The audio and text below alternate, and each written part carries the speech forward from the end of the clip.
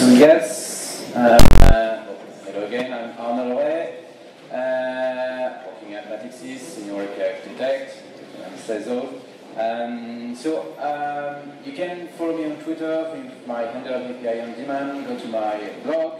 I also run the API Stylebook. It's a website in which I gather publicly available API design guidelines.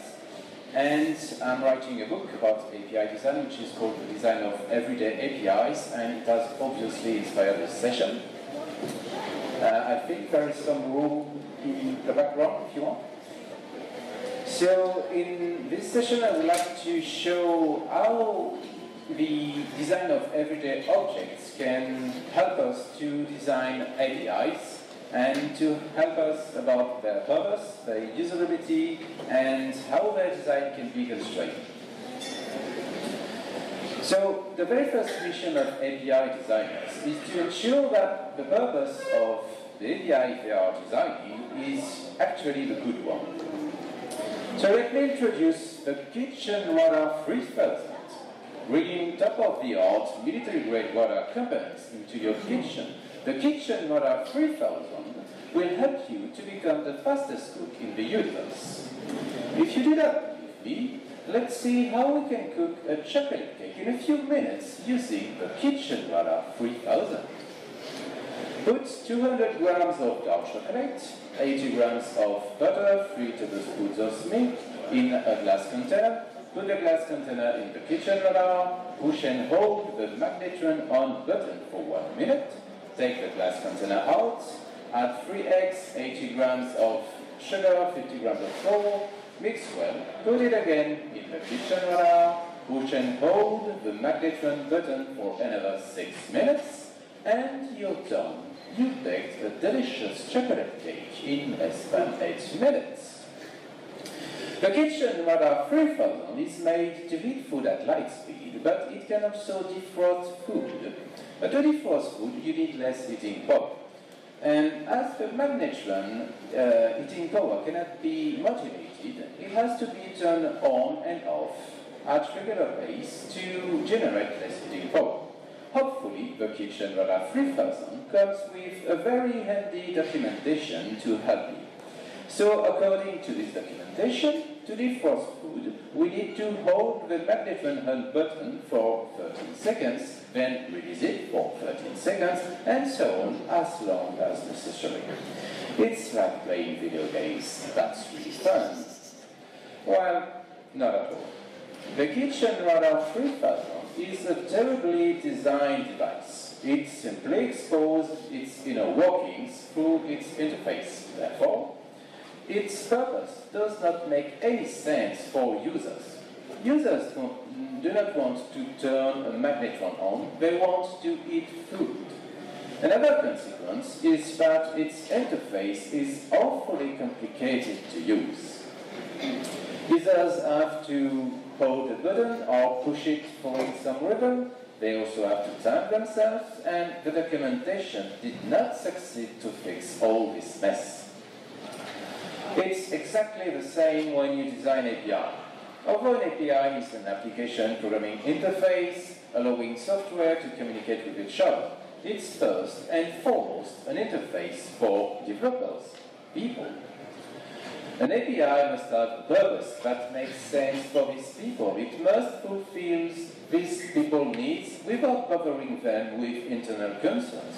If not, you are designing a Kitchen Radar API that will be a nightmare to understand and a nightmare to use.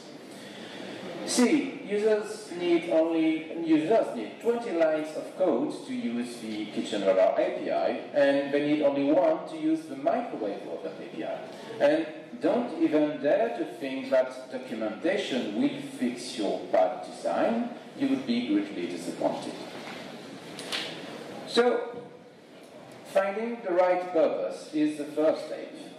But having a right purpose does not mean that your API will be magically usable. Have you ever feel outrageously smart when using something for the first time? You know, when everything is so easy and intuitive that you can find all of an object's possibility by yourself. This is possible not only because you are actually outrageously smart, but also because the object you are using has been designed in order to make it totally straightforward and predictable.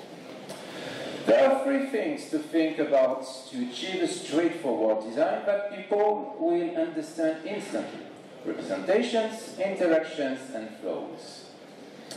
What could be this device? With its cryptic labels and numbers, it's impossible to guess its purpose, not how to operate it, by just looking at it. What if we change a few things, like this? What a surprise! It's an alarm clock. These two devices have exactly the same purpose, but propose two different representations of it. Which one do you prefer? The straightforward alarm clock, or the quite cryptic boom? What is terrible for an everyday object usability is as terrible for API's usability.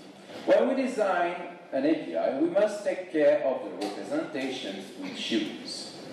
An alarm clock is obviously an alarm clock, while a boom is, well, we don't know. When using an API, users must understand any name at first sight.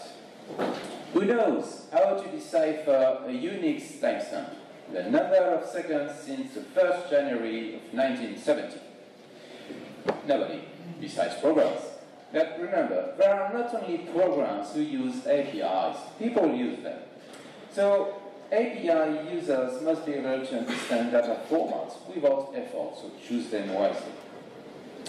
When using an alarm clock, who cares about the number of seconds until the alarm rings? Nobody. People want to know at which time it will ring. So when you design an API, carefully choose the data that will really be relevant for users. Choosing straightforward representation is a good start, but it's only the first step. We do not just stare at objects or APIs, we also interact with them. Is there something more terrifying than a washing machine's control panel? I don't think so. Some very basic ones are almost impossible to use for mere mortals. You have to choose a program with cryptic names or cryptic icons, a temperature between cool and very hot, spin speed, adjust water level, and after laboriously choose all these parameters, the machine may not start. And of course, it will not tell you why. It will be up to you to find out. It may be simply because you forgot to close the door. Then you close the door and the machine starts, but it does not tell you when it will end its washing cycle. I just wanted to wash my jeans. Why does it have to be so complicated? Fortunately, there are other washing machines which are far more user-friendly. They provide far more straightforward interactions. The big knob lets you select the type of laundry, like jeans, and you're done. The machine chooses clean room cycle, water level, water temperature, spin speed, according to the laundry type selected, and the laundry weight given by your weight sensor. You may adjust these parameters if you want, but the configuration made by the machine is accurate in most of the case. If you forgot to close the door, a big LCD screen tells you that you forgot to close the door. And when the machine starts, it tells you that your clothes will be clean in 45 minutes. Do not let your APIs be like those creepy basic washing machines. Design straightforward API interactions. Only request minimal and straightforward inputs. Avoid requesting thousands of complicated parameters that could be determined on the server side. Avoid just telling, oh, there's a problem, but we won't tell you why. Provide informative overall feedbacks that actually help to solve the problems.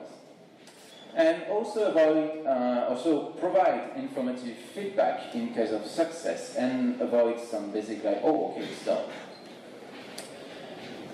When we use an object or an API, it's common to chain interactions to achieve our goal. And obviously, any interaction flow must be as straightforward as possible. Let's say you are on the 5th floor of a building ready to explode and filled with aggressive aliens. To escape, you need to take one of the elevator to the 16th floor where a shuttle is waiting for you. If the elevator system is basic one, there is a single call button. Once you push it, you have to wait, not knowing which elevator cabin will come. A bell rings when one of them arrived. You walk in, push the 16th floor button, and unfortunately this elevator was going down, so you go to the ground floor, hoping that an alien will not come into the cabin. Fortunately, it does not happen. And after that, you finally go up to the 16th floor where you can take the too late. The building has exploded. Hopefully, this elevator system can be improved. To prevent a ground floor error, we can add some LCD screen outside each elevator cabin to show if it goes up or down. It's better, but why stopping an elevator which goes down for people who want to go up? We can replace the single call button by 2 up and down ones. Therefore, we can call an elevator to go up or down, and only cabins going in that direction will stop on your floor. It's even better. But you still have to push a second button to tell on which floor you want to go. In some systems, the up and down buttons have been replaced by a touchscreen. You select your floor on this touchscreen, and then the touchscreen tells you, oh, you have to go to cabin A, B, C, or D. And you're done. And you can escape the aliens. So API interaction flows can be improved using exactly the same principles: improving feedback and inputs to prevent errors, minimizing the number of steps by aggregating actions. Designing straightforward APIs seems relatively straightforward once you know how to do it, but is there some way to be even more straightforward? Yes. We can create APIs which are so straightforward that users can guess and predict how they work. And a good way to provide a predictable design is to provide a consistent design. The place symbol, this triangle, we were used to see on media players, is now used on more and more devices, such as washing machines. But whatever the device, this button has the same purpose: start what the device is supposed to do. Wherever you see this symbol, you know what it means. Objects sharing common design features have a consistent design, which makes them easier to use because you already know how to use them. To achieve a consistent design, an API must be consistent with itself. If you decided that a customer ID was a customer ID, don't dare to call it account ID elsewhere in your API. It might confuse users. An API should also be consistent with other API inside an organization. Sharing common features like security or error handling will reduce the learning curve. Once users have learned to use an API inside your organization, they will be able to use the next one really quickly without any effort. And an API should also be consistent with the rest of the world. There are standards and common practices that you can use in your design. You need a country code, use ISO 3166 standard. You design a REST API, don't dare to use the 200 OK HTTP status code to say, oh, there is a problem. If you follow common practices and standards, totally new users will feel like home and when they discover your API for the first time and will be able to use it without any effort. Another way of creating a predictable design is to cheat and be able to adapt to users.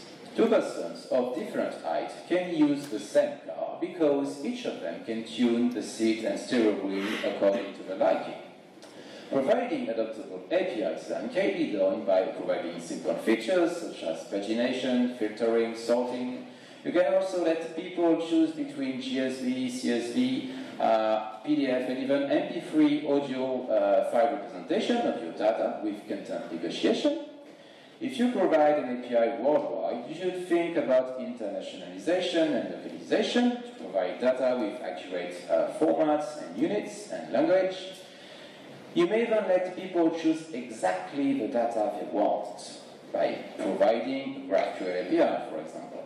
But be warned that being too much adaptable may make your API complex to use. Users may be lost if you provide too much possibilities. The last way to provide a predictable design is to provide a discoverable design. When you read a book, and especially technical or practical one, you are usually glad to find a table of content, listing available chapters and sections and on which page they start. With such table of content, you have an overview of the book content, and you can jump directly to a given section thanks to the page number printed on each page. You can read the book without all this information, but it's less easy to do. And APIs can be discoverable just like books. You can provide metadata for pagination, for example. If you design a REST API, you can create an hypermedia API providing links as metadata to help consumers close the API. You can take advantage of the underlying protocol. With the HTTP protocol, you can use the options method, which tell you which method you can use on a resource. But this is well and good. We have to focus on usability. But it must not be done without forgetting that the design you are building can be constrained. How people use objects and APIs may affect the design. You do not design a watch the same way if it's a regular watch or a diving one. Both are made to give time, but a true diving watch has to deal with some constraints that do not apply to regular watches. A diving watch must support to be immersed in water at 100 meters. Its users must be able to read time in total darkness. And these constraints impact its design. API design can be affected in such ways too. When used in a mobile environment, where latency is a key concern, an API shouldn't be too fine-grained. If a mobile application has to chain 3 API calls sequentially to do something, it will have to suffer 3 times the latency to establish a network connection to the API server. On the 3G networks, it means waiting something like 600 milliseconds. That's an eternity for the human brain. People may get bored while waiting. Such mobile application problems may be solved by creating coarser-grained APIs, but it may also be interesting to build a dedicated backend for frontend, providing a mobile-optimized version of the API. If your API provides information that consumers need to get regularly, they may be tempted to pull on your API to do many calls, and many of them will be unnecessary. If you provide a webhook, you can provide them updates when needed. You can also imagine to provide streaming APIs using WebSockets or server-sent events. It may also sometimes make sense to provide batch or bulk endpoints, allowing your users to make a huge amount of requests in one shot. So, as API designers, we must take care of how the API will be used to be sure to provide a relevant design that will really fit user needs. But the constraints may not be only on the consumer side. In the first part of this session, I told you that you should focus on the user's point of view and forget what's really happening behind the API. Well, it's not entirely true. The QWERTY keyboard layout was invented at the end of the 19th century due to mechanical constraints on typewriters. On a typewriter, characters are mounted on metal arms, and these arms can clash and jam if 2 neighboring ones are pressed at the same time. To avoid this problem, commonly used letter pairs like TH or ST in English were placed so their arms were not neighboring anymore. The QWERTY design was less user-friendly at that time than an ABCD one, but people could type faster. it was a reasonable design compromise. As API designers, we may have to compose with constraints imposed by the underlying implementation and do such design compromises. On very old legacy systems, some scalability issues may force you to limit the number of code per second on your API. Some performance issues may have more impact on the API design and lead to the creation of asynchronous APIs. For example, processing a huge video file to detect kittens may take some time. Therefore, consumers may send the video with a first request and come back later to get the result of the processing. Or the system may call them back using a webhook to tell them that the processing has ended. Some constraints may even turn into a no-go for an API. Like, if your system is not running on 24/7, it may not be a good idea to provide a public-facing open API. Of course, with enough time and money, such implementation constraints may be solved, and API designers could focus on usability. So, as API designers, if you find something like this, always check if by chance this constraint can be solved. But we do not live in an ideal world. We do not always have sufficient time and money. So be also ready to compose with such constraints.